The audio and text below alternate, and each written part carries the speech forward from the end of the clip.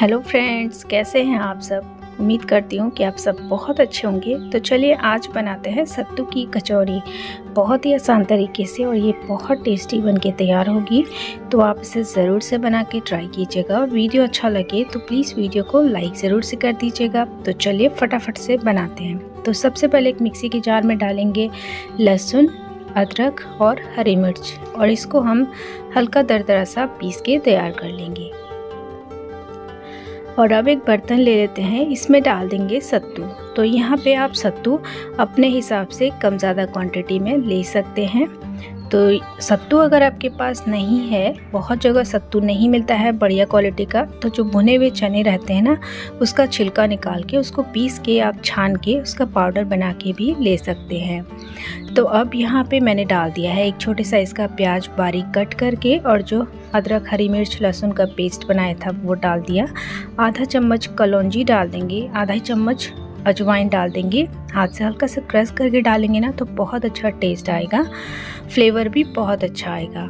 तो नमक टेस्ट के हिसाब से डाला है, साथ ही आधा चम्मच काला नमक भी डाल दिया है। और ये जो आम वाला अचार होता है ना, घर का बना हुआ, वही लिया है।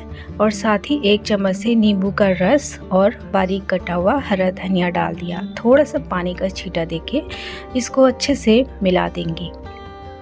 अगर आपके पास मिर्ची वाला अचार है ना, भरा हुआ जो मिर्ची वाला अचार होता है, वो भी आप ले सकते हैं। तो अब यहाँ पे एक चम्मच से सरसों का तेल डाल दिया है, थोड़ा सा पानी और डाला है। और अगर आपके पास कोई भी अचार नहीं है तो आप सिर्फ सरसों का तेल डाल के भी इसे बना सकते हैं। तो अब अच्छे से इसको मिक्स कर देना है हाथ से। तो इस तरीके से देखिए हमने इसको बना लेना है। तो ये हमारा स्टफिंग बनके तैयार हो गई है। अब यहाँ पे मैंने ले ली है ब्रेड की एक स्लाइस, और इसके चारों कॉर्नर हम कट कर देंगे। इस तरीके से हम काट लेते हैं। देखिए एक पीस मैंने यहाँ पे रेडी कर लिया है। इसी तरीके से बाकी भी हम बना के तैयार कर लेते हैं। तो फ्रेंड्स, वीडियो अच्छी लग रही हो तो प्लीज़ वीडियो को लाइक ज़रूर से कर दीजिएगा, और आपने अभी तक मेरे चैनल को सब्सक्राइब नहीं किया है तो फटाफट से चैनल को भी सब्सक्राइब कर दीजिएगा। तो यहाँ पे देखिए जो हमने ब्रेड की स्लाइस को कट करके साइड निकाली है ना, इसका हम ब्रेड क्रम्स बना के रख लेते हैं।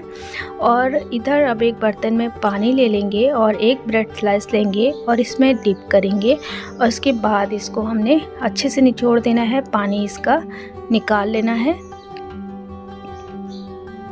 तो इस तरीके से निचोड़ लेंगे। उसके बाद जो सत्तू वाली स्टफिंग बना के रखी है, 1 से 1.5 चम्मच इसमें डाल देंगे, और इसको इस तरीके से अच्छे से कवर कर देंगे।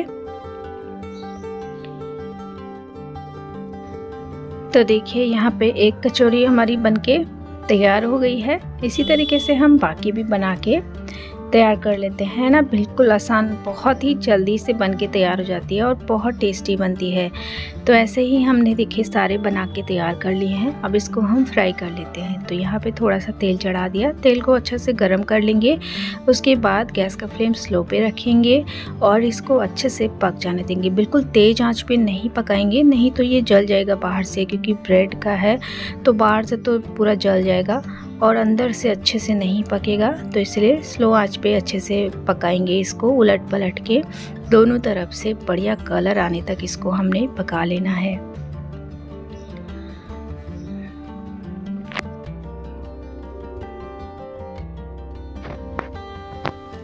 तो देखिए यहाँ पे ये दोनों तरफ से बहुत अच्छे से पक गई है, बहुत ही अच्छा सा इसमें कलर आ गया है। तो इसको हम निकाल लेते हैं।